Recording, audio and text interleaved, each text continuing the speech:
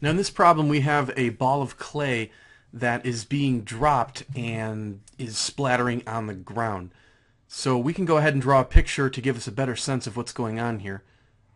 We've got the ball of clay above the ground. It's going to fall and it's going to splatter on the ground below. And the question actually seems simple, but in fact it's a little deceptively simple, I think. We are asked to calculate the acceleration of the ball during the time that it is in contact with the ground. Now we know the simple definition of acceleration is equal to the final velocity minus the initial velocity divided by the time interval.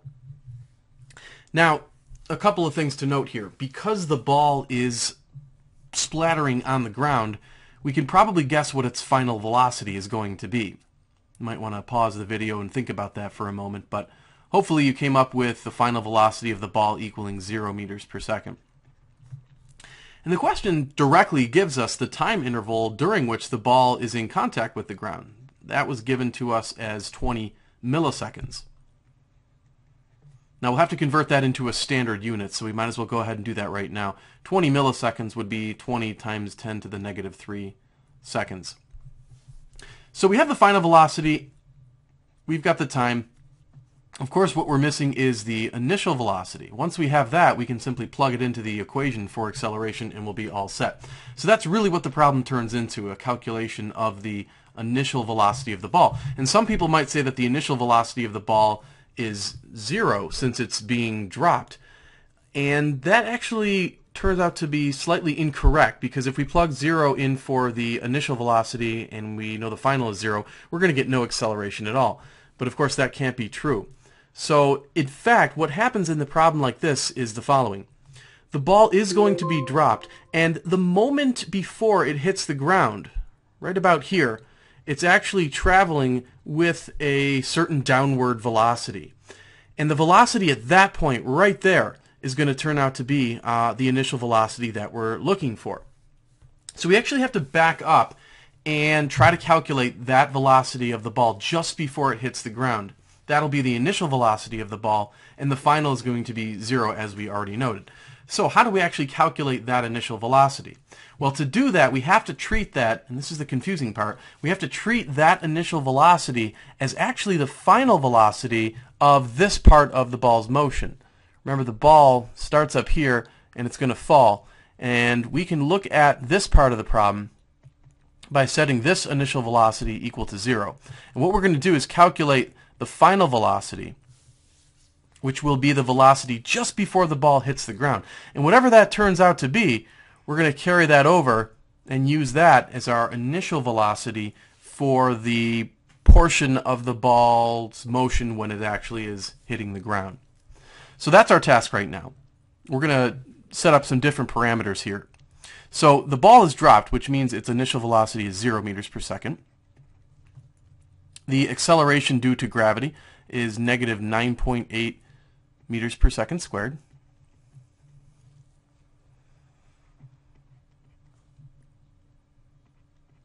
We're going to be calculating the final velocity.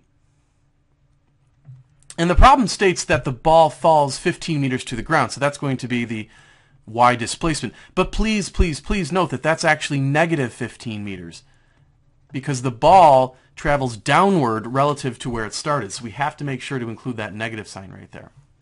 So we need one of our kinematics equations to calculate this final velocity.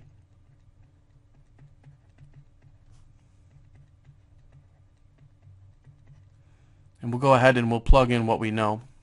The ball was dropped, as we said, so that's actually 0. Acceleration is negative 9.8. And the y displacement was negative 15. Squeeze that in there. So we'll go ahead and calculate that.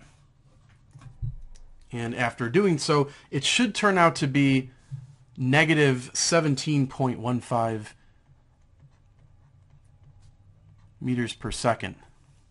Now, when you did that on your calculator, you might have gotten a positive value for the final velocity, but let's remember that the ball is moving downward. So even if the calculator returns a positive value for the velocity, our knowledge of the problem must tell us that the velocity is actually negative. So that's the final velocity of the ball the moment before it hits the ground. And what we're going to do is treat that negative 17 meters per second as the initial velocity for the rest of the motion. So we can finally come back over here and borrow, so to speak, that negative 17.15 meters per second. We're going to be all set to calculate the acceleration now. We're just going to go ahead and plug our parameters in here. So the final velocity is 0 minus the negative 17.15. And since we're subtracting a negative, algebraically it becomes addition. And then we'll divide by the time interval.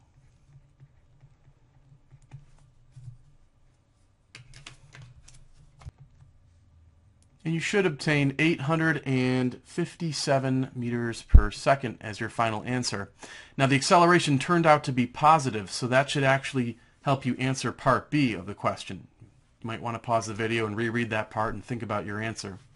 But if the acceleration turns out to be positive, that means that it's directed upward. So we have 857 meters per second squared, and because it's positive, the acceleration is directed upward.